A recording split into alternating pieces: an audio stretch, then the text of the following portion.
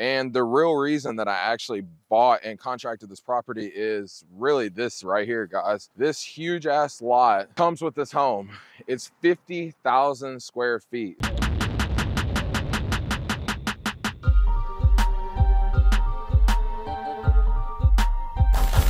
What's up, guys? Welcome back to the channel. My name is Derek, aka Flippingahouse. If you're new here, we talk real estate, financial literacy, and how to get better. And today is no different. We're actually going to be taking you through two properties that we own in the same neighborhood. They're 3 minutes apart from each other.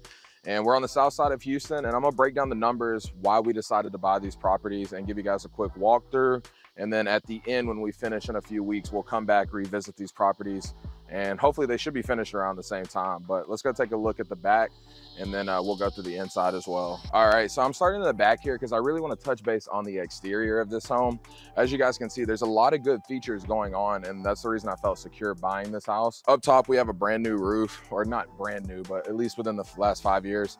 We have double pane windows. The AC system is only 7 years old, I do believe. And then once we go inside, you guys will see it's mainly a cosmetic flip. Now, the reason I like this neighborhood is because I've wholesaled a few homes in here. And then, like I said, we got this lead, and then it's been 3 weeks since I got this lead. We closed about a week and a half ago. And then I just got another lead, and we literally paid around the same price for both homes. So like I said, we're in the Ridgemont subdivision. We picked this home up for $140,000. We'll end up putting around $25,000 into it as normal, probably a little bit less because all the majors are good on this home, which is a key point, right?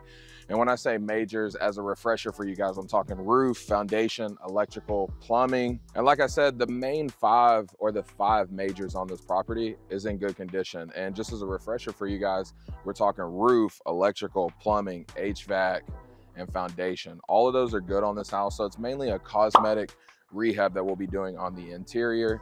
As you guys can see, we have a nice big lot, and then we'll be repainting the outside of this home. That's really the only thing that we'll be doing. We'll be giving it that nice white paint with black trim. But let's go take a look inside and see what the interior looks like. All right, now as we come inside, guys, one thing that I really like about this home is that I just flipped another home with the exact same floor plan. Now, like I told you guys in the last video, a lot of home builders in the 70s and 80s, they just did the same type of designs, just in different neighborhoods throughout Houston. And it makes it a lot easier because we already know what to expect and what homes will sell for. And just so you guys know, this home is a 3-bedroom, 2-bath. It's right around 1,300 square feet, which is ideal. And then we have a 1-car garage, which is a good selling point too, because a lot of people like to put their cars inside. Sometimes they'll turn them into an extra bedroom. In this neighborhood, you can get rid of the garage, so that's always an option. But when we're selling, I like to keep the bedrooms. I like to keep the garage where possible. But as usual, we will be doing white paint in here, black fireplace, and then we will be doing quartz countertops. We'll get some new trim down here and get this all painted out. New flooring throughout. And then let's go take a look at some of the bedrooms. Now, like I said before, these homes are pretty cookie cutter. We have 2 bedrooms here, a hallway closet. We have the guest bathroom, and as you guys can see, we already have the showers demoed. My towel guys are gonna be getting started today. And then back here, we have a really decent sized master suite. And then closet in the back, and then a pretty good sized master shower as well. Like I said, we already have this ripped out. My towel guys will be coming today. And then once they are done, we'll start on the paint and everything as well. But pretty simple stuff. Like I said, it's all cosmetic, paint, flooring, new tile, quartz countertops throughout. And then we'll get this bad boy listed. Now, like I said before, homes in this neighborhood, they sell from $220,000 to $230,000, given how nice ours is gonna be. And we have the nice features such as the double pane windows, the new roof. We'll probably try to push that $230,000. So all in, purchase price $140. We'll be putting around $25 into it. So we'll just say all in will be around $170 to $175. And then we'll list the home for $230.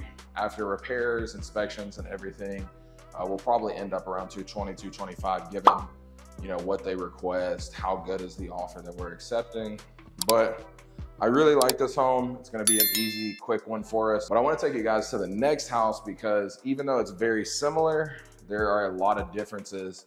And I paid about $2,000 more for that house, but when you guys see it, you're gonna understand why and why I felt comfortable pulling the trigger on that property and overpaying, even though it's a little bit smaller in square footage. All right, now this is the second stop, second house. Like I said, we are 3 minutes away from the first property. And as you guys can see, I mean, just looking at the exterior, this home is a lot rougher. We're gonna need a new roof. I mean, we got garage door issues, and I haven't even taken you guys inside to see how much drywall is missing in this home. So like I said, I contracted this property without seeing it because I felt comfortable with the numbers. And the real reason that I actually bought and contracted this property is really this right here, guys. This huge ass lot comes with this home. It's 50,000 square feet. So I don't know the exact boundaries, but I'm assuming it goes back here, this corner. I mean, all of this is 50,000 square feet. Now, my thought process when I contracted this property was take the house, even if we break even, it doesn't matter because we have all of this land. Now, I sent it to my replat guy, and he didn't work in Fort Bend County, which is where we're at, but he sent me one of his friends. I spent about an hour on the phone with him and his team yesterday, and they told me, unfortunately, I'm probably not gonna be able to build anything. Now, the main reason is because if you guys see that sign down there, it is a petroleum gas line that runs through this property.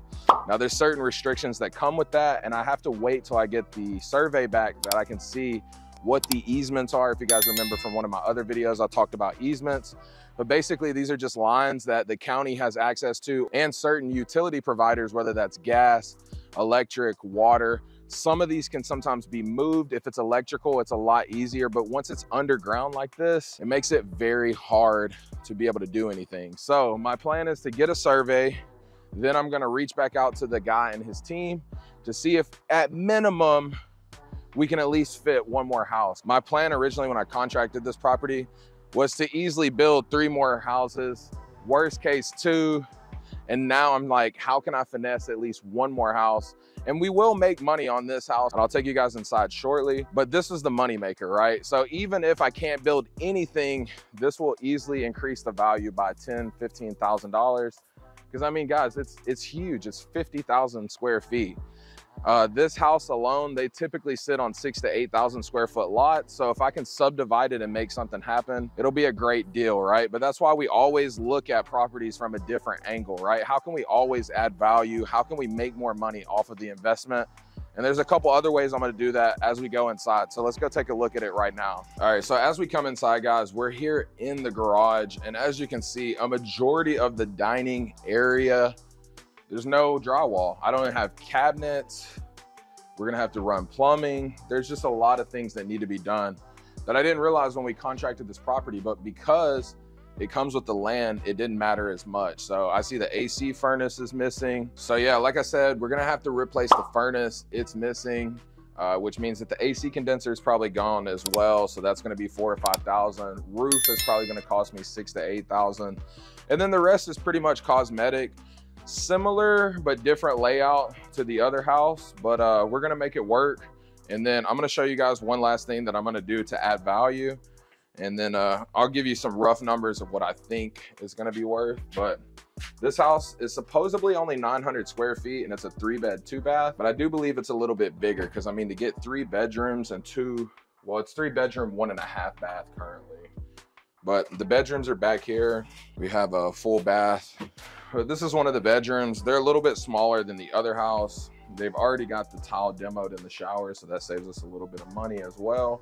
And it looks like they started doing some PEX plumbing throughout, so I have to have my plumber look at that too.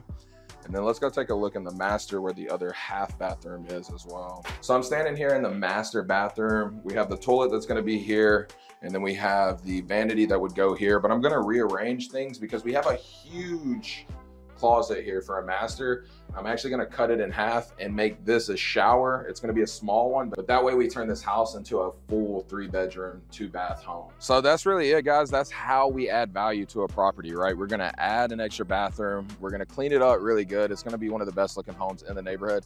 And then we have this huge land that we gotta figure out. The land is our safe spot, because honestly, if it was just a house on a small lot, I wouldn't have felt comfortable buying this home.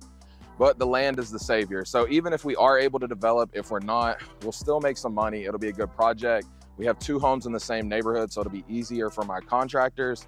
So it's a win-win-win. But if you guys have made it this far in the video, make sure you like, subscribe, turn on post notifications. If you're not already, make sure you're following me on Instagram and TikTok.